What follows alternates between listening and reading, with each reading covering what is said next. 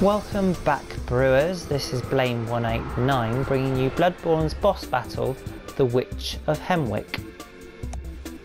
This capricious crone can be found at the top of Hemwick Charnel Lane Hill in her abode. She's not big, she's not tough, but she is clever. So let's take a quick look at the recipe in the Witch's Diversionary Spellbook. Tactic 1. Fill arena with mad ones. These guys roam around the area being generally annoying and actually pose the biggest threat to you. Tactic 2. Create doppelgangers, so you don't even know who's the correct witch to attack. And Tactic 3. Be invisible. Sometimes it takes ages to find her, meaning that this fight can go on for a long time.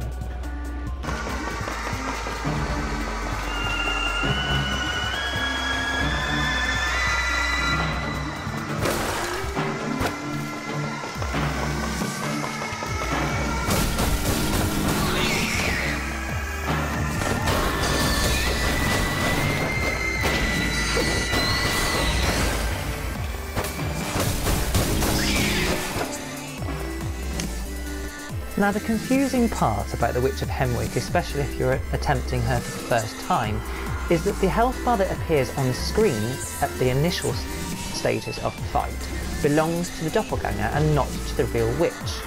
Therefore, once you've depleted this health bar down enough, the real witch will start to appear and her health bar will also appear on the screen.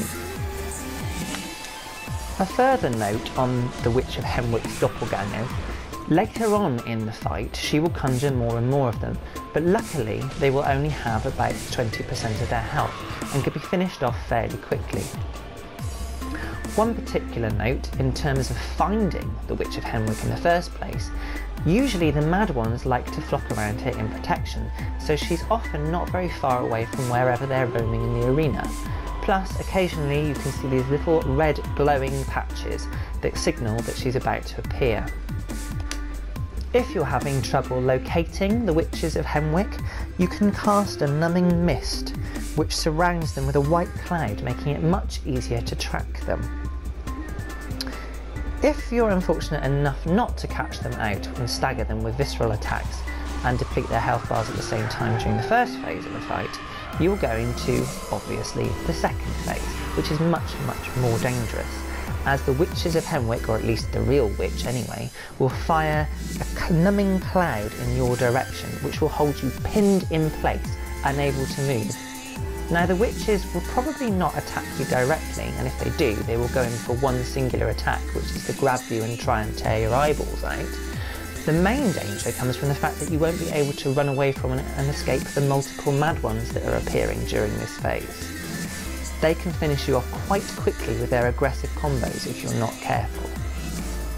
The numbing mist that the Witches of Hemwick fire at you can be used to track them, however, and if you dodge out of the way quick enough, you can easily discover their location and finish them off with long combos or indeed visceral attacks.